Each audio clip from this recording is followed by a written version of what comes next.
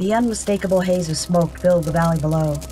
Snow covered the ground and weighed heavily on the pine boughs lining the highway, ruling out a forest fire as the source of the dark billows. The old rancher rolled down his window despite the bitter cold and inhaled deeply. The air smelled of fire, destruction, and death.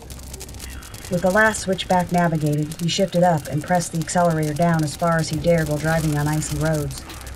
He tried not to let his imagination get the best of him. He couldn't help but fear the worst.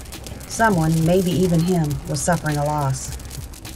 As he approached the turnoff to his ranch, he realized immediately the nightmare was indeed his. Gunning the one-ton's motor, he churned down the snow-covered dirt lane at such a rate of speed he didn't even notice the fresh set of tire tracks cutting through the white powder, new since he left for town just hours before. The large truck skidded to a stop.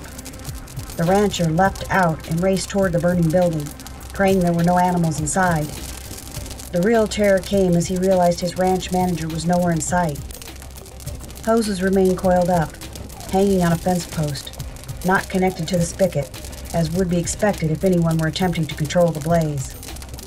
Flames and smoke poured out of the second-story loft, sucking the oxygen out of the air as he approached the now fully engulfed building.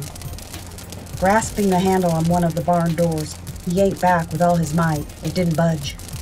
He could hear the crashing of timbers collapsing onto the floor and the crackling and popping of fire eating away the interior of the building.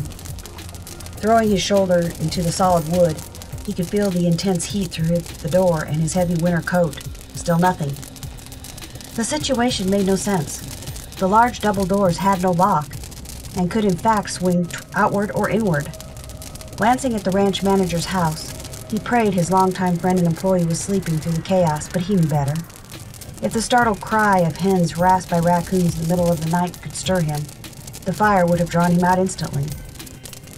Yelling at the top of his lungs, the old man got no response, but inhaled a choking dose of smoke in the process. He doubled over as he tried to expel the smoke from his lungs and gather his strength. His eyes burned and his lungs ached as he backed up, giving himself a running start.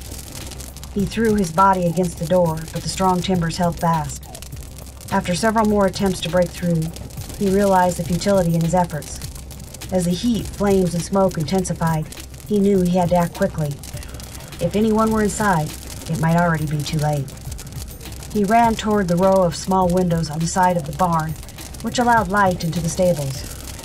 Each pane was high enough to prevent a horse from breaking the glass, and too small for an adult to crawl through.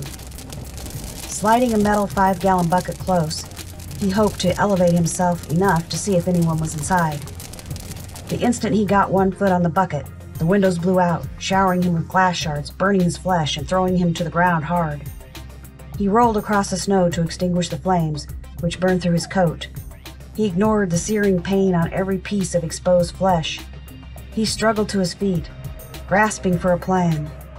Get the truck. Nothing can stop that beast. It will break through those doors, he thought as he turned away from the building. Then everything went black.